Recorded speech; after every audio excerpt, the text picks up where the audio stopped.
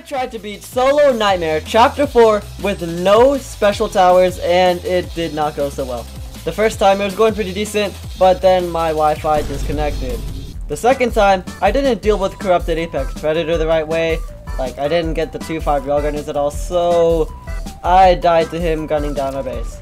The third time, I got past Corrupted Apex Predator, but these darn Corrupted Golden Juggernauts just shredded my defenses, bro. Dang.